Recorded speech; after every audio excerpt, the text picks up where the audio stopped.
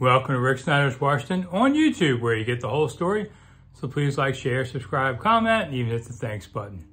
Preakness draw just went off a field of 8, and only the Kentucky Derby winner has come from Louisville.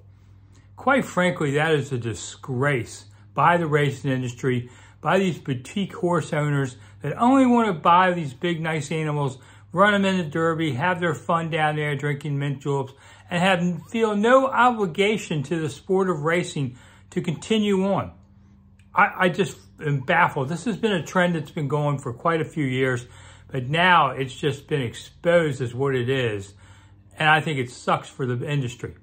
It's terrible. I mean, Mage is a legit Derby winner, should win the Preakness, although you never know. Baffert's got a horse in there, National Treasure.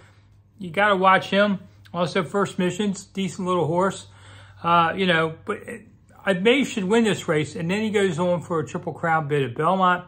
Could he do it there? I don't know. That's 3 weeks away to worry about. But I just cannot believe that other people in the Derby field that finished second, third, fourth don't want to try back and win a classic race in the Preakness. And I don't think this reflects upon Pimlico at all. Pimlico has always been known for its, hospitality to bring these people here because they don't have to come. So they've always done a good job of luring them here with perks on there. Although I didn't even see the owners of the track at the Preakness draw.